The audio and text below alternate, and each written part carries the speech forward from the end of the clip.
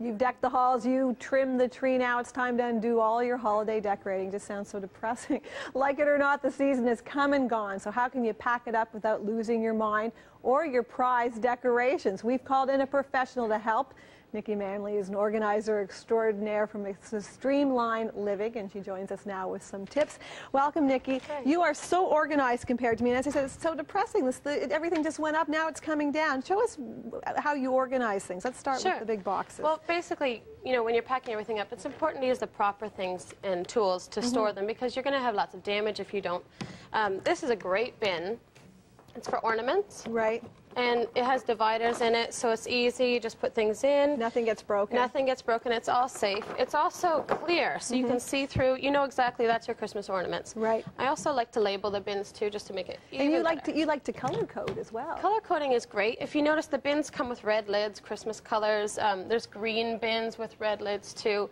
It just kind of keep everything together. Yeah, Christmas has become this big explosion of different kinds of ornaments and that Absolutely. sort of thing. And so you've got this size. You also, I think, was kind of unique, this mini ornament. Talk about that and how you store that, because that's something we see around the house every day. Everyone can find these kind of items, an egg carton, and you just fill up with small ornaments. That keeps everything easy, and then label it too, so you know exactly what it is. Right. I mean, if you can't go out and buy all the special tools, that's fine, but this one here is great. It's for lights. Right. And it actually has little holders. So you wind up your lights or your garland, and it just hangs right in the bin. Pull mine off the tree and shove them into a bag. It's always a nightmare every year. Yeah, it takes forever to decorate because it's such a mess. But if you keep everything nice and neat, it's better. Another option is in a bin, you just get some shred, like just shred up your bills anyway. Yeah, and your styrofoam Visa. cups. Yeah, everything's in there nice and neat. And nothing again gets broken. No. Okay, what's this? For your wreath, wreaths can easily get damaged because they tend to just get shoved into a crawl space. But this is it's actually a case, and it has a hanger on it too, so you can hang it up. It won't get damaged. Put it into the bag, and it's ready to go. And the same for your Christmas tree. Right. Always You have the Christmas tree. It's in the box. It can never get fit back into the box when you're done. So this is an oversized bag. It just zips right up. Okay, and I can just imagine your house that is just perfectly organized. So where do you keep all this stuff? Is there a special cupboard where you're supposed to keep your Christmas stuff? Can you shove it under your bed? What can you do with it? Yeah, a lot of houses, especially condos, there's limited room. So there's under the bed storage bins you can use too.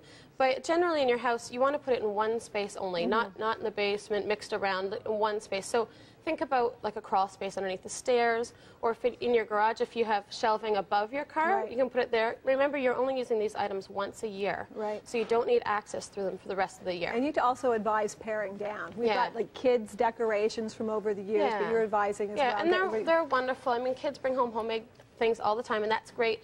You can't keep everything, and everything is precious, I know. But so give it as gifts to other people, or put a homemade ornament as a topper on a gift to, you know, the grandparents or things like that. Make it special.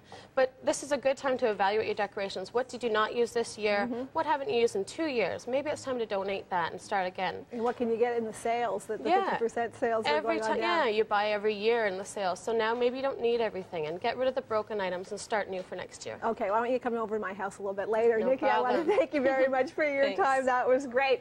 Now it's time to go over to Seamus in the AM Kitchen.